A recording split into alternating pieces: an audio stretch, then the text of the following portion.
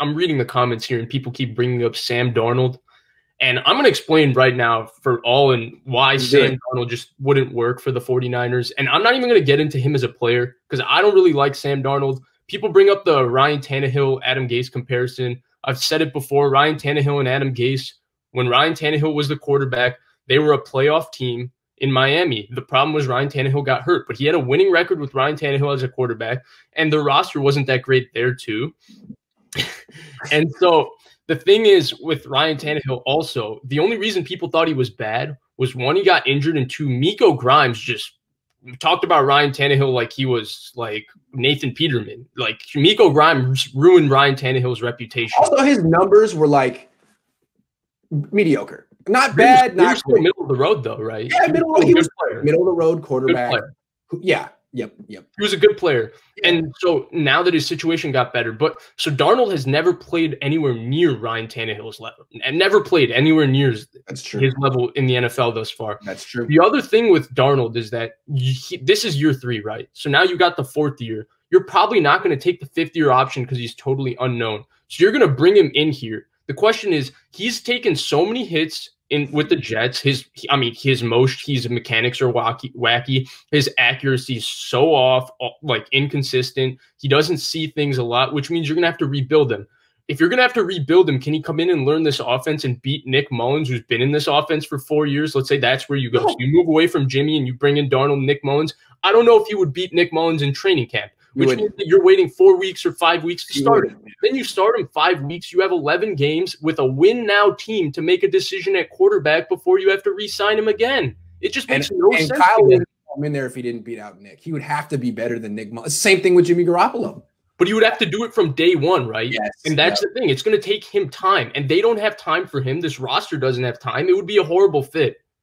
Yeah, I just don't like his skill set that much. He's not real fast. I mean, he's an improver. He's not particularly a stickler for the details the way that Kyle Shanahan would want his quarterbacks to be. He kind of just like, all right, let me wing it. That's the way I see Sam Darnold. And he loses all the time. So the attraction to him, right, is that he's got kind of this ability to manipulate the pocket and move away and make funny body throws, right? That's a big attraction to him. But I don't like when you look at guys who make like kind of weird arm angle throws, I don't think his arm is as good as any of those guys. When you're talking about like a Josh Allen or a Mahomes or a Rodgers. Like I think his arm is a little more floater than really drive it. Like it's a better arm than anybody on the 49ers, but it's not a rocket. And then I just don't think he plays well within the process of their offense. Like we can rip Adam Gase, and he deserves to be ripped, right? But that Jets roster is pathetic. So I don't know how people expect him to coach brilliantly with a terrible roster, right? McCagnon ruined that team. That's one. And then the other thing with Gase is that we can blame him, but Joe Flacco was having more success within what was going on in that offense because a lot of times Sam Darnold's not seeing what's happening. Yes. Okay, so I think that's a good summation of why Sam Darnold isn't good, and the Niners should avoid him. Vish and I are in lockstep on that one. No way to Sam Darnold.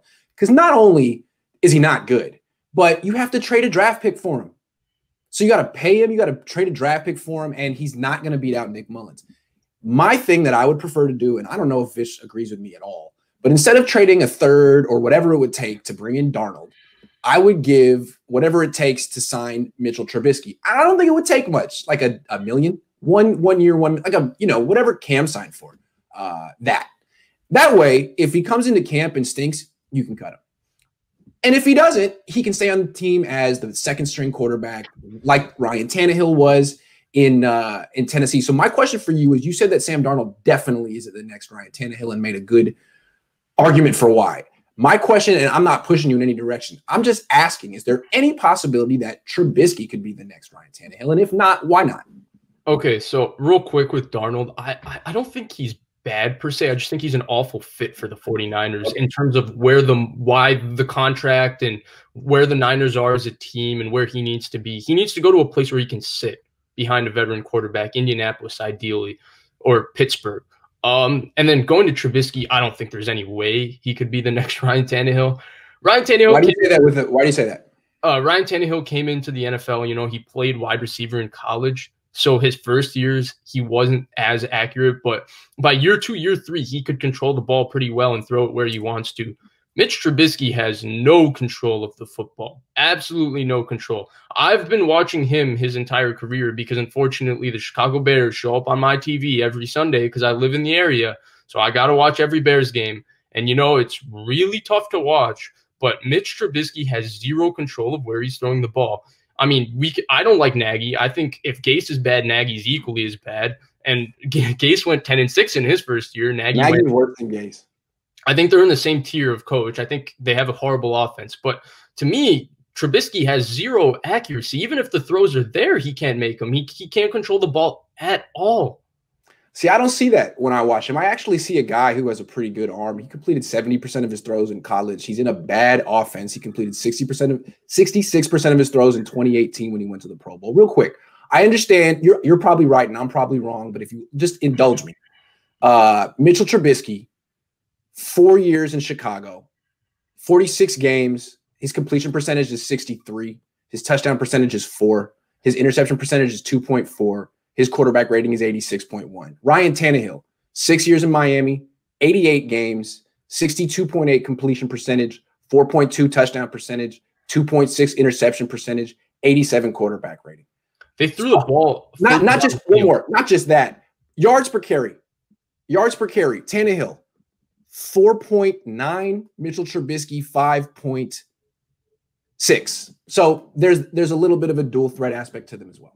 That's it. I agree. And, the way you presented it, it's not like a scenario. Like when you said Mitchell Trubisky, I was like, whoa, warning signs. But then you said, well, if you can get him for $1 million, and you just bring him into camp and you just see how he does, because maybe you can pick up something decent there, then, okay, not a bad option that way. But for me, because you're putting him from basically from night and day scheme wise, you're taking him from the RPO quick passing game to Kyle Shanahan under center play action, which I think could have a nice effect the way it has for Baker Mayfield.